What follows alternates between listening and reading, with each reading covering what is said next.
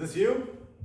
Well, tell you what, if when you squat, you feel your heels popping up, quite frankly, it's a good possibility that you have limited ankle dorsiflexion, all right? So you're not able to bring your toes up toward your shins. Now, if you're doing a squat, an overhead squat, and those heels wanna come up, place a book underneath your heels, and if you squat down, if that really fixes the range of motion problem, it's a good possibility you have limited ankle dorsiflexion. Another good way to check that is simple. Now, we go to a wall. Why don't you come with me here? Now, I'm going to a wall. I'm going to place my hands roughly 6 inches from the wall. And if I can't bring my knee, see this, to touch the wall with this ankle dorsiflexion, it's a good possibility and a good indication that we need to release some areas and activate the right ones. All right, so here's what we're gonna do. Okay, so with limited ankle dorsiflexion, there's a few things I like people to do. These are simple.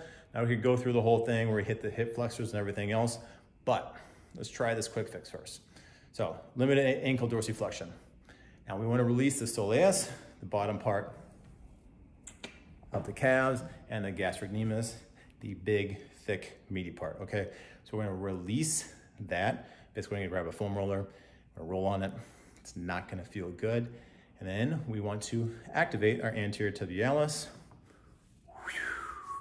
right here, essentially the front part of our shins, okay?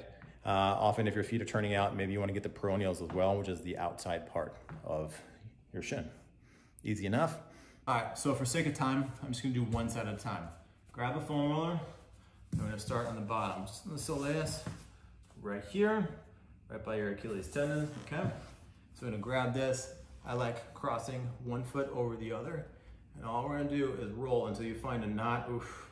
And I found that right there. Now from here, we're gonna hold this for 30 to 60 seconds. And I also like kind of sliding and rolling over and getting different parts of that knot to see if I can get a release a little bit faster. So I'm gonna spend some time, like I said, 30 to 60 seconds on that.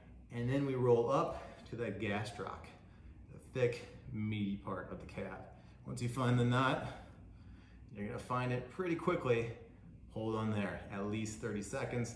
Roll to the side, hit the outside part there, and really get that. Now often, I like people getting the outside part too, the peroneals, longus and brevis through here, just rolling over, and we get that, and hold through there, okay?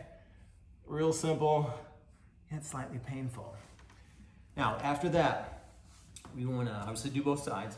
We're going to stretch out that gastroc and the soleus. So you can do this in multitude of ways. Now you can simply, if you have one of those long bands, you grab them, we can get that stretch through. Most people don't have that, but everybody has a floor. So what I want you to do is come in, do like a little sprinter stretch. Here, load, I want you to kind of straighten that leg out and then drive that heel down towards the ground. You see that? This heel is driving down towards the ground. I'm gonna hold that at least for 30 seconds. Try to make sure that foot is straight, because what's happening, if your foot naturally supinates or turns out, you want to bring that straight, which will automatically get that stretch there. So we hold there, we hit both sides. You can also come up to a wall and hit that same stretch. See that? Okay. Now that we've lengthened that area, we also want to activate the front part, so anterior tibialis. So here, they can grab a large band, we can tie it around a pole, or you can grab one of these small mini bands and bring it around your foot. And all we're gonna do is hold here and pull in. So if your arms are long enough like mine, you can do that. Otherwise, we can wrap that band around the door. So I've got my band attached to the door. Now, if you got one of those ankle cuffs on the bands or a cable, that's great, you can use that. Here, I'm simply just going to use the handle, okay, of this band. I'm gonna step back, I'm gonna let it come in, and then pull through. Control back, pull through. Now you want about a 2-second pause as you come in, for dorsiflexing in, and control about 4 seconds out, and back through. 15 to 20 reps on each side, and you'll feel much better, all right? First thing, we're gonna find the knots, soleus, bottom part here, roll that out, 30 to 60 seconds. Hit the gastroc, both sides. You wanna stretch, lengthen, and then we're gonna activate, okay? Cool? And if you wanna integrate, you can do a step up into a balance as well. Just make sure that foot's straight. All right, got it? I'm Joey Thurman. Hopefully that helps. Follow me on all social channels at Joey Thurman Fit.